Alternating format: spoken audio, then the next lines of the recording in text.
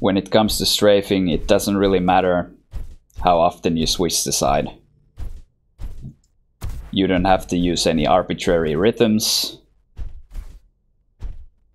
A lot of the time I see in tutorials, people are advising you to switch the side every 2 jumps or something like that. For example,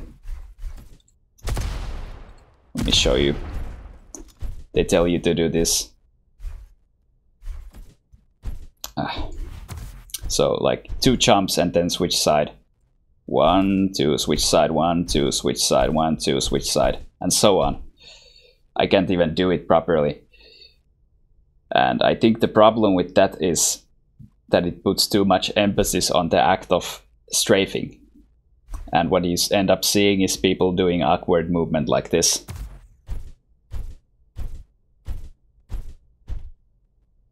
And then somebody helpful comes along and advises them to do the turning smoother, which is when this awkward movement evolves into something like this.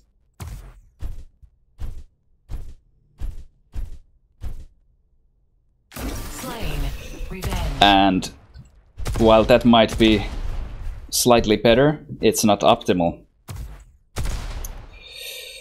And I think what might help to that is to forget that the technique has anything to do with strafing.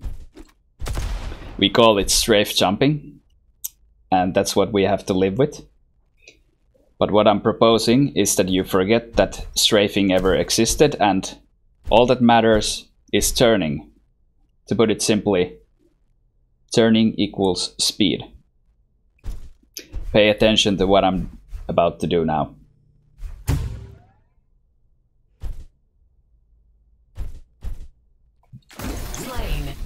Did that look like strafing? Of course it didn't, because all I did there was gradually turn in the air. Let me do that again, a little bit differently this time.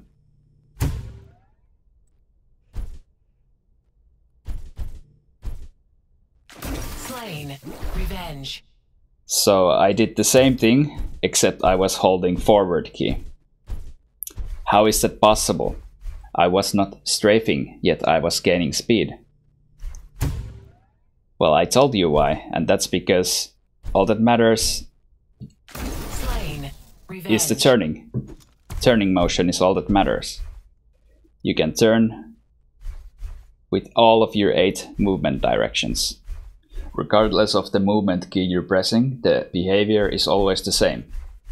One easy way to visualize the turning behavior is if you imagine that you're always orbiting around planets, and the directions of the planets are always assigned by your movement key. So in this instance, I will be turning with my diagonal left, and that thing visualizes the planet.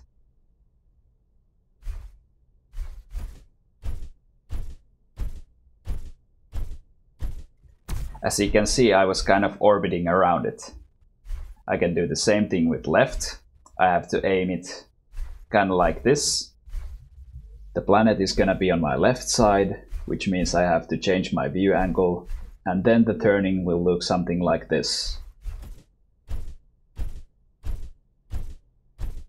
I think you can see the orbiting much better when I'm using the forward key to turn. Let's have a look. It's like you're a speeding asteroid and the planet's gravity is changing your trajectory. Right now, I am not executing the optimal turning rate, which is why the HUD panel is showing red and yellow, but I think you can at least see how the turning behavior works. Now, as we all know, you couldn't possibly only ever turn one direction. Although you can try, but usually something will block your way. So what you have to do, what you have to learn to do, is to occasionally switch the side as well. But some people have trouble doing the side switching. That's because there's something called the acceleration zone. And if you look at me turning,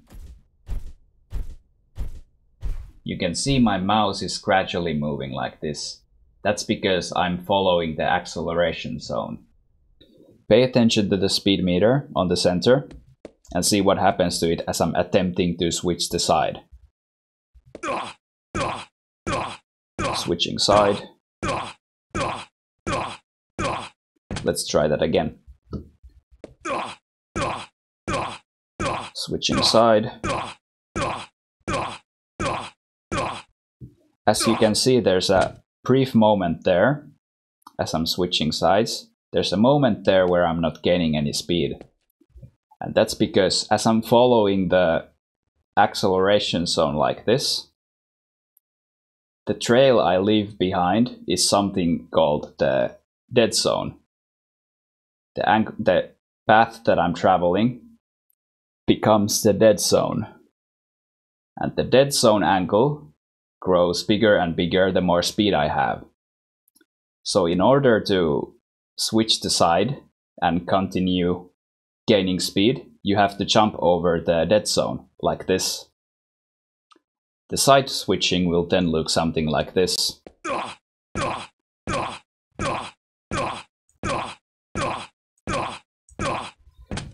You have to remember with your muscle memory how big the angle is.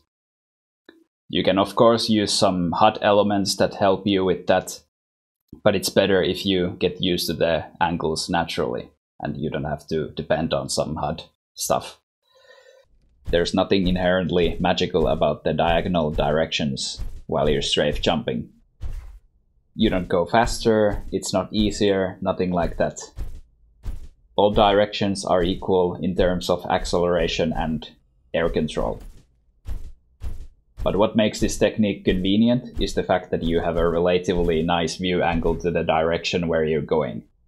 But if that's why you decide to pick that technique, then you might find it equally fancy to try out the inverted technique, which looks like this. It's also a nice view angle and you see where you're going. So which techniques are the best and which ones should you be using? I don't think you should worry about the techniques themselves, because if you can get used to the way the movement behaves, the same way you're used to WASD key movement on the ground, like typical FPS movement, if you can get to that level, techniques are just what we call your playstyle. Don't worry about them. All that matters is the act of turning. Like, as long as you can find some awkward way to turn while still gaining speed consistently, I think you should just go with that. Whether it's the inverted style, or the regular style, or perhaps even the half beat, which is a combination of the two, which in my opinion is the best style because it minimizes the switching you have to do, or the angle when you're switching sides, which makes it very efficient for speed gain.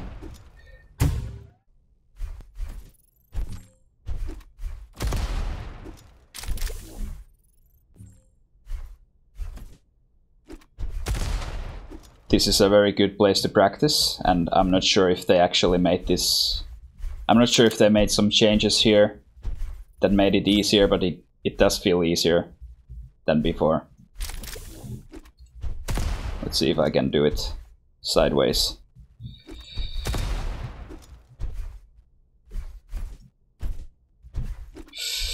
Yeah, I recommend trying this jump. If you want something more challenging, then for that I recommend this jump. Have fun. Bye.